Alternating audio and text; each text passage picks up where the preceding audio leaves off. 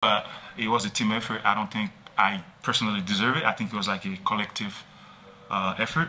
We all have to do our part. So, Yeah.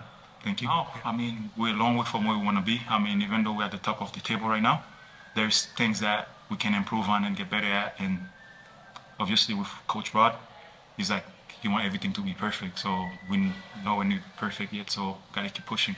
Because in US soccer system, you have to worry about the playoff, the league table. It's cool when top of the league, but in the playoff, everything goes.